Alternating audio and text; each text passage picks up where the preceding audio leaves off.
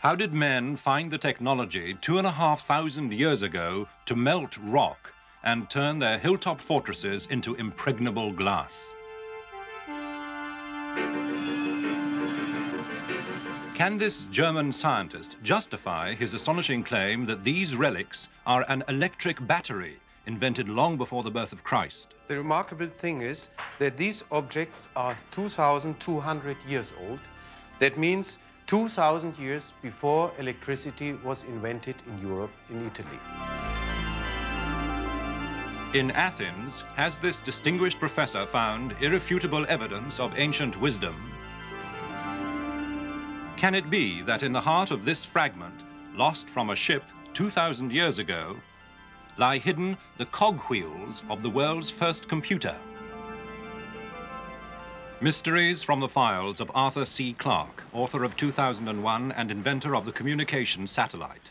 Now in retreat in Sri Lanka, after a lifetime of science, space, and writing, he ponders the riddles of this and other worlds. A lot of rubbish has been written about mysterious knowledge possessed by the ancients. They didn't need any help from visitors from outer space to do this sort of thing. Part of a vast irrigation system built in 700 AD, still in full working order, with a little assistance from modern engineers. But there's nothing mysterious about it. We know exactly when it was done, 13 centuries ago. We even know the names of the builders. On the other hand, there are some relics from the past which are truly mysterious because they challenge our ideas about the level of technology that existed at the time. There are also some things from the past which, though they may not challenge any of our existing concepts, are still puzzling and enigmatic.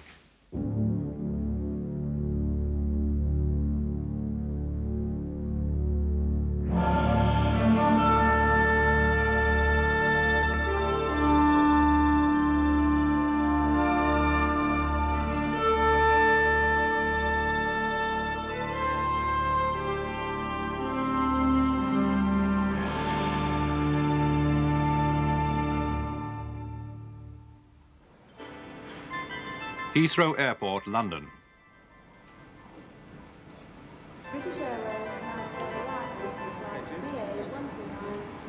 Miss Anna Mitchell-Hedges, newly arrived from Toronto, Canada. With her in her green bag, she has brought one of the greatest jewels in the world, a headache for the security men and $500,000 worth of mystery.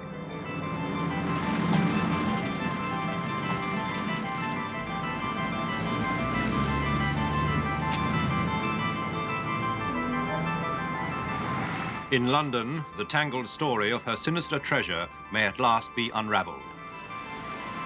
She found it herself in a lost city when she was a girl.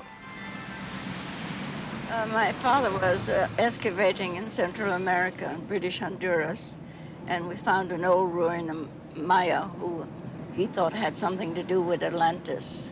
And we excavated for about 7 years, clearing the ground, and then one day we spotted something shining through the stones, and that was my 17th birthday. So we were full of happiness and joy.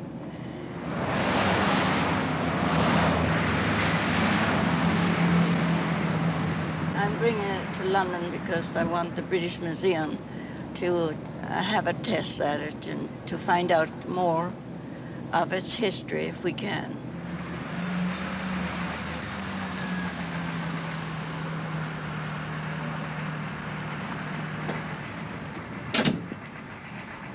Burlington Gardens near Piccadilly Circus. Few of the works of art brought here for analysis at the Museum of Mankind present a challenge as great and as frustrating to the experts as the one Anna Mitchell-Hedges unveils in the laboratories in the depths of the building.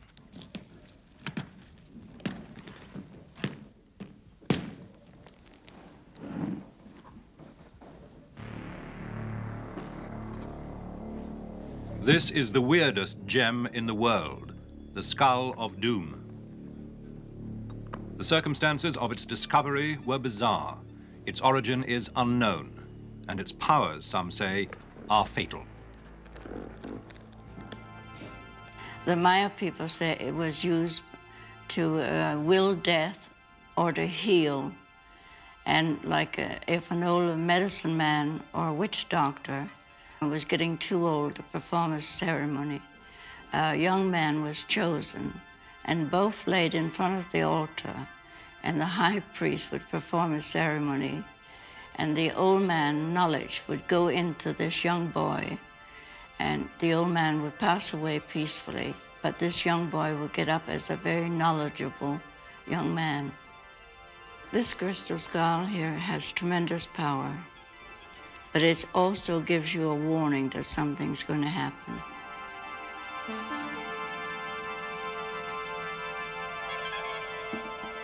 To Anna's father, the crystal skull was the strangest trophy in a lifetime of adventure. Mike Mitchell Hedges, explorer and celebrity of the 20s, was a man who'd take on a crocodile before breakfast and before donning his trousers. Primitive tribes offered him their choicest brides and hailed him as a god. And using only a rod and line, he reeled in some of the great and monstrous creatures of the oceans.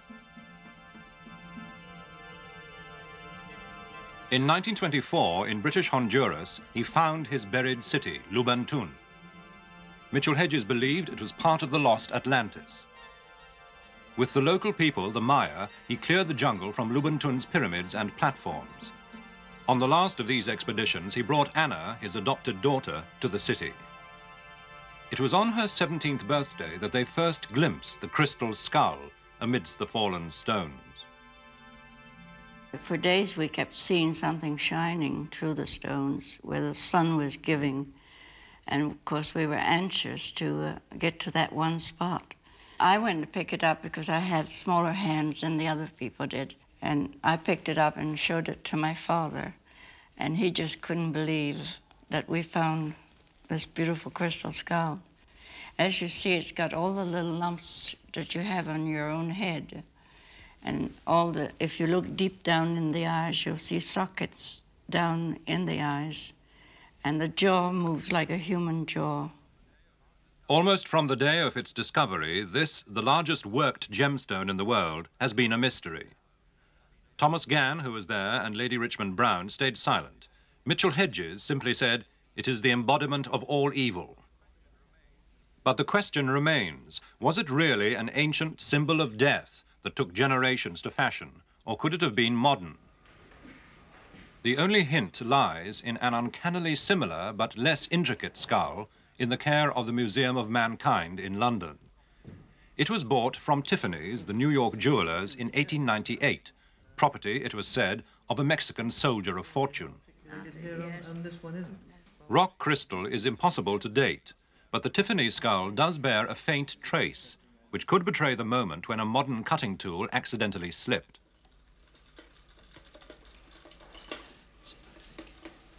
The tests begin on the Mitchell Hedges skull. It is weighed in water and in air. The result, it's genuinely pure quartz rock crystal. Oh, that's very nice indeed. 2.65, which is just what it should be. So that's absolutely grand. There are no telltale scratches on this flawless surface to help top gem expert Alan Jobbins date the Skull of Doom. We see no positive evidence on it that metal has been used. There's no positive evidence of that, but it may have been very skillfully concealed. It's a skillful, sophisticated job. If it's made by primitive people, it's absolutely amazing, because the standard of workmanship is absolutely first class. It must have taken anybody who made this a very considerable length of time, even if he were using modern diamond tools and every modern device that was available to him. The most likely source for quarrying such a large and immaculate block of crystal would be Brazil. But where and when it was worked are pure guesswork. Whether it was worked in Honduras or Mexico, or whether it was worked in Europe or Japan or China, I wouldn't care to say. I just wouldn't. In terms of mystery concerning their origins, I think it's likely to remain a mystery for a very long time. I mean, the probability is that the material came from Brazil, and it came from Brazil probably post-1700, sometime like that. But Alan Jobbins' theory is one with which Anna Mitchell-Hedges totally disagrees.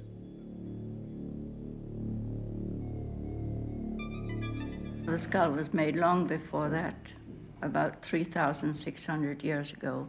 This is what the Maya people told us. I lived 7 years with the Maya people as a child, and I lived and ate and slept the same way they slept on the earth.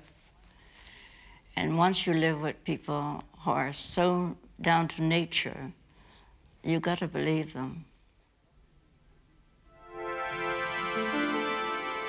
But what are we to believe about the strange vitrified forts of Scotland? The Iron Age hill fort of Tapo North, more than 1,800 feet up in the hills of Aberdeenshire. Ian Ralston is one of countless archaeologists who have climbed to this cold summit, seeking to explain why the fort's high walls are built not of loose stones, but strangely of melted rock, rock that will melt only at furnace heat, more than 1,000 degrees centigrade. It's absolutely solid. In places one can kick it, it won't disintegrate. It's as if it's cemented together.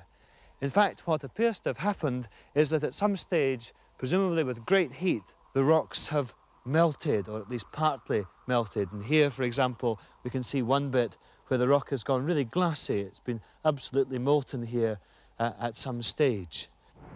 One fort where the walls have vitrified or turned to a kind of glass would be strange enough. But Tapo North is one of at least 50 scattered throughout Scotland. And no one has yet managed to explain whether the rock walls, sometimes hundreds of feet long, were melted accidentally, perhaps in battle, or whether the fort builders used some technique now lost to strengthen the walls by welding the rock together. Ian Ralston, in an ambitious attempt to crack the mystery, decided to build his own Iron Age fort.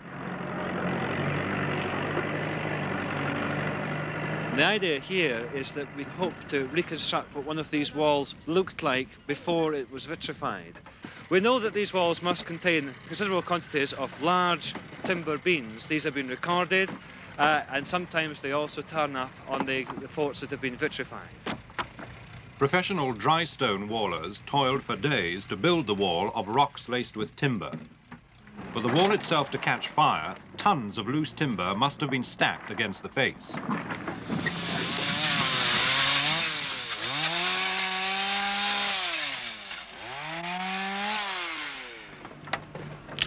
This, as regards authenticity, I think is a very good attempt at one of these walls. Of course, the main thing is it's only part of the circuit of a defence.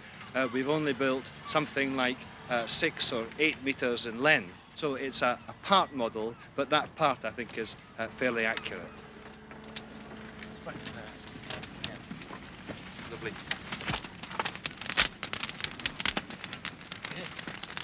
Within minutes of the fire being lit, the wood stacked on the outside is well alight.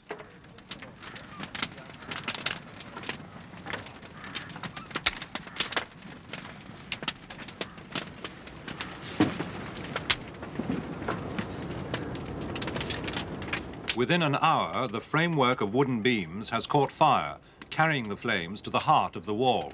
It is here in the centre that enough heat may build up to melt the stones. Outside, they are already beginning to crack.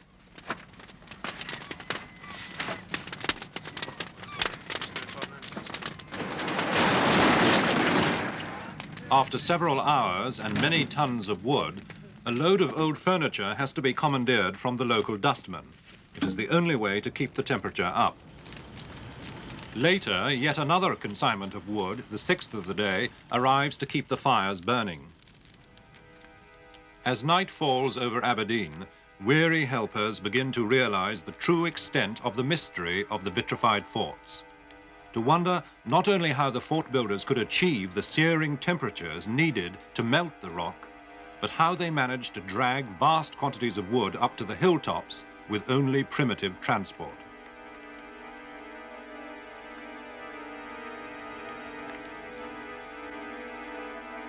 The morning after, and deep inside the wall, the fort is still burning.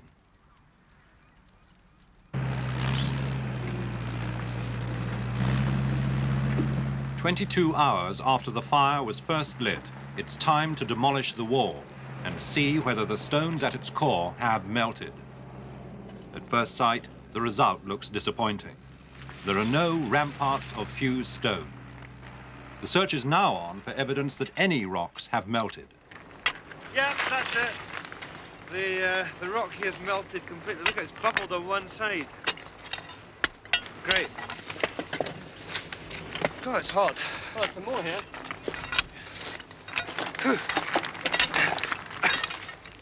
We've been able to show that at least a very small quantity, in the case of this wall, of the rock has indeed melted and then re-solidified. Some of the samples are here, little pieces of rock. We've no great chunks of vitrified material, but here, for example, one with a bit of granite where a lot of material is soldered onto it in this position. And this other one is one which has gone really glassy on the surface, the real vitrified effects. And you see perhaps when we move it round in the light that it catches it on this face.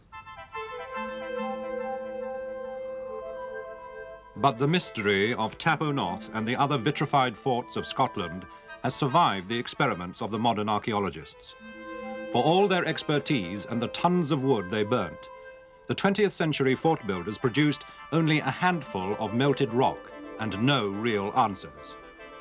Beyond the conviction that the walls of this great castle must have been fused together as a deliberate act by people who dragged forests to mountaintops like this, there is nothing to explain why they set the hills alight 2,500 years ago. This experiment suggests it would have taken half the trees in Scotland to vitrify all the forts. So we only deepen the mystery. Such things as the crystal skull and vitrified forts are intriguing and puzzling, but they don't shake our preconceived ideas about history. Yet there are other artifacts which do just that, if they are what they seem to be. This man, Dr. Arne Egebrecht, director of a West German museum, has no doubt at all that there is at least one astonishing example of ancient technology which is 2,000 years ahead of its time. He found it in an exhibition of treasures from ancient Iraq, a pottery jar, a copper cylinder, and an iron rod discovered in Baghdad. He believes they are components of an electric battery, made 2,000 years before batteries were invented in the West. I decided to check it, and for that purpose, we got made a replica. Here you see the replica, the Baghdad battery. You see here a ceramic pot. You see a copper cylinder, and you see the iron rod here. All replicas. Now I have here a voltmeter. And this voltmeter shows on the scale a distance from 0, a quarter of a volt, to half a volt here, which we should reach by this battery. For that purpose, I combine now the voltmeter and the battery with these wires. Now, one wire is fixed to the rod, the other one is fixed to the copper cylinder. To get it to work, we need only some acid. And for that purpose, a bunch of grapes should help us and should do it. Here I have the grapes and here a glass. And in this, I'm putting now some of the grapes. And with a wooden stick, I am pressing the juice out of it. I hope I get enough so that we see on the scale how the voltmeter is working.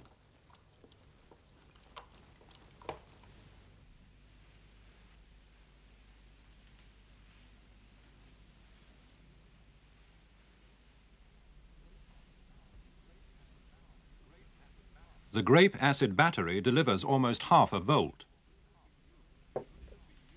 Could it have been used for gilding ancient treasure? To show you that this can be done with this battery, I prepared an experiment. The technique may have been to immerse a small silver statuette in a gold cyanide solution and electroplate it.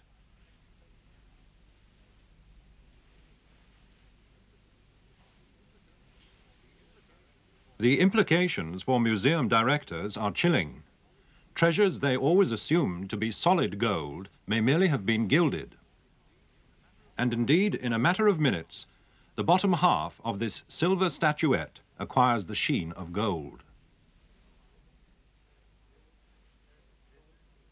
This experiment shows that it is possible to do it, and that also in ancient times it might have been possible to have these batteries used for such gold plating processes. If this is indeed an electric battery, well, one can only register astonishment, because it's 2,000 years ahead of its time. Still, it's possible we have completely misinterpreted its function. It may be something quite different, like a container for scrolls. But from almost the same era, there's a device about which there's now no dispute. And here's a friend I've been bullying for 20 years to complete his researches on it. Professor Derek de Sawyer Price of Yale University. It was in Athens, among a group of statues brought up in 1900 from a ship wrecked around the time of the birth of Christ, that Price made his discovery. The ship sank off the island of Antikythera near Crete. Amongst the haul from the shipwreck were some fragments of corroded bronze. They fascinated the professor when he came across them, but he needed the help of the Greek Atomic Energy Commission to examine them. There was a good colleague, Dr. Karakalos, who had been experimenting with gamma rays. He was able to take a gamma radiograph of the main fragment in the museum, and as soon as I saw it, the effect was dramatic. You could see that inside the fragment, where it wasn't visible to the naked eye, were all little gear wheels. You could see the teeth plainly, and you could even count teeth. This had such a big effect that there was hidden evidence that Dr. Karakalos was able to get permission, and using much better X-ray equipment, could make X-ray photographs of all the gear wheels in the interior of the machine.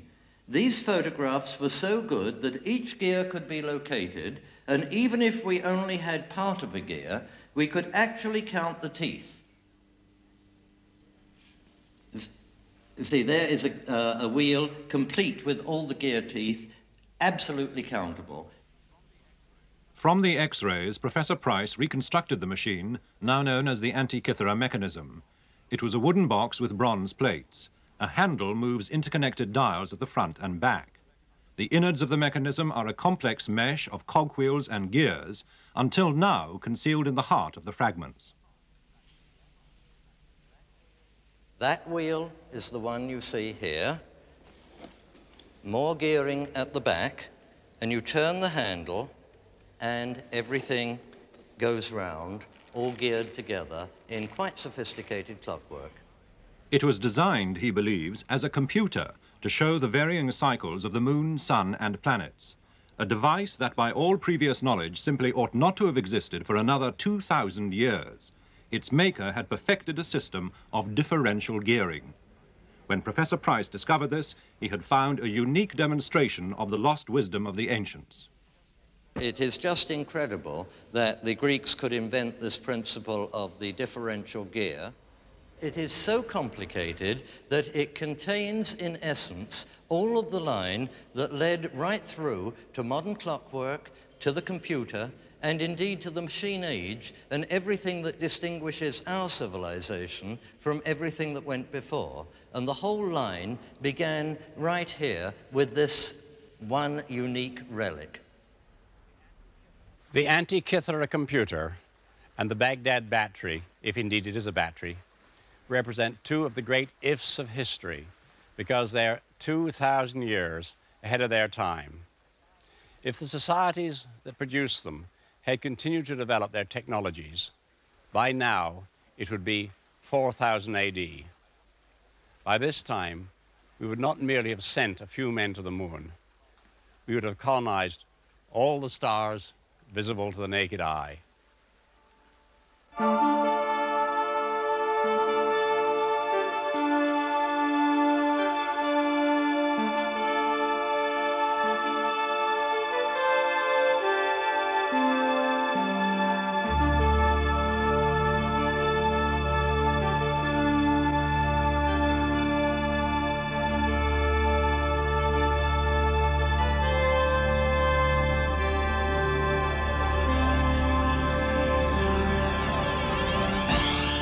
next week, the search for the world's missing ape men.